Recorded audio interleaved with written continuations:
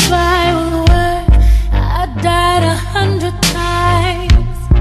You go back to her and I go back to.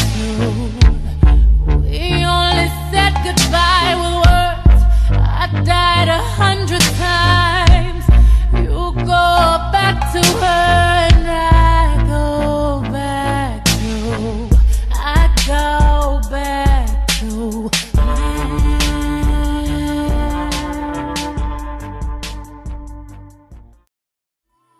Hey y'all, what's up everybody, and welcome back to my channel. And also y'all, don't mind my little soggy background. It's a little sad right now because, you know, I'm moving things around. So right now I am serving you old Hollywood looks with this finger wave wig right here, which is brought to you by divatrust.com. I'm partnering again with them to bring you all this review for this unit right here, which is the Janet Collection full lace Mimi wig. As you all know, there's the mommy wig, but there's also the Mimi wig, which is the full lace version, which we're going to talk about that full lace part in a minute. But this is in the color number 1, and y'all, I already knew I was gonna love this wig because I did previously own the mommy wig, and I also did a styling video on that actually a few years ago or so. So I'll leave the link down below to where you can find that video if you want to see how I pretty much styled it. Now what you see here is not at all what it looked like when it came right out the package, and that's the thing with the mommy and the Mimi wig. They don't look anything like what you would want them to look like when it comes right out the package. It is definitely something you have to, you know, work your magic on.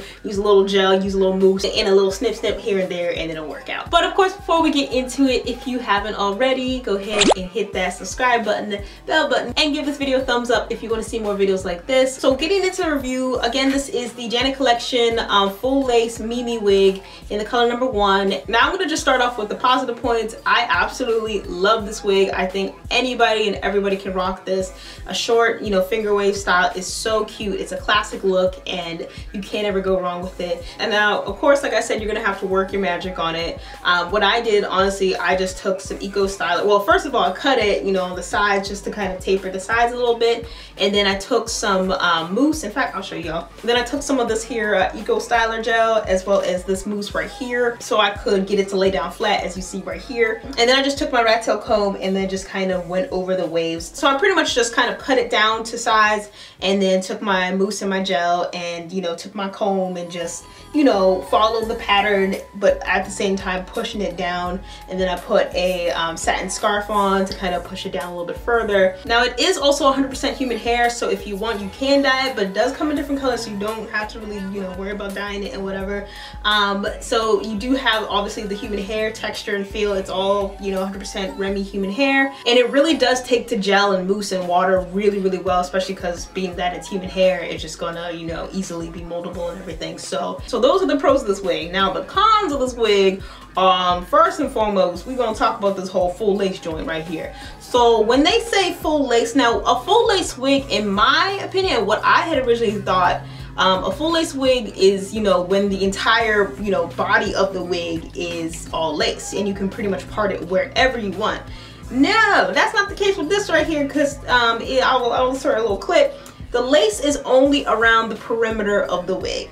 And really, when I say even perimeter, it's just the front of the wig and then the back. And there's really no reason why there should be lace, because you're really not even gonna see it. I don't know what my back looks like, if it's really bumpy or not, but yeah, I'll braid it right here. But yeah, so you're really not even gonna see it at all, and so I don't really understand the point of that.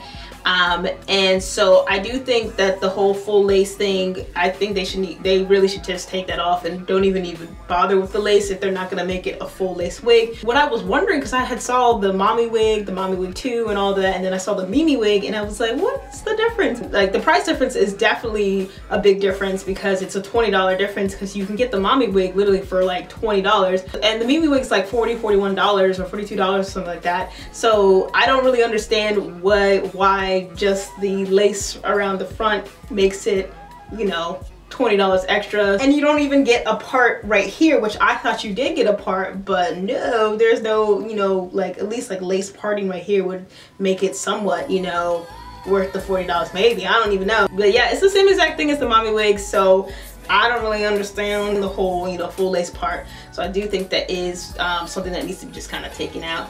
I also noticed that you can't really find this wig too many places. I did find it, of course, on divatrust.com, eBay, and a couple, like 2 or 3 other sites, but really when you type in Mimi wig, mommy wig pops up. So I don't know if this is a wig that they're trying to, you know, maybe, you know, wane off of and just more so like advertise the mommy wig, because I feel like that's what it is. But nonetheless, it is still super cute. I love it in this jet black color. I think it just makes me look so like, you know, old school, old Hollywood. So cap construction, you have your 2 combs actually right here in the front, and then you have your 1 comb in the back along with adjustable straps. The wig cap I do feel like is kind of big head friendly. I consider myself a big head, so I did kind of struggle a little bit with putting this wig on. I don't know exactly why, but like I felt like I had an easier time with the mommy wig, and this one felt just a little bit tighter. I don't know, maybe I should just adjust the straps or something like that, but I think that the wig just fit a tad bit snug, but it is meant to just kind of be, you know, snug to your head more than most wigs, just because it is a shorter style that is supposed to kind of mimic, you know, the finger wave style that you would do in real hair. Now, of course, divatress.com, they don't play with the shipping, and it came super quickly, so you don't even have to worry about that.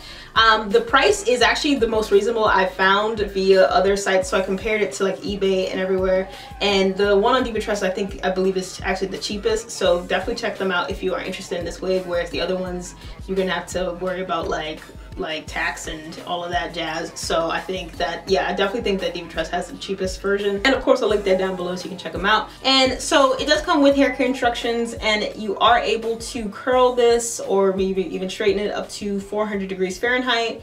And it does tell you if you want to do like shampooing, conditioning, all of that. It tells you on the back of here, so definitely hold on to this card if you're interested in that. So that is all for this video. I hope you all enjoyed it. Don't forget to give this video a thumbs up if you want to see more videos like this, and also comment down below if you have suggestions or ideas for upcoming videos.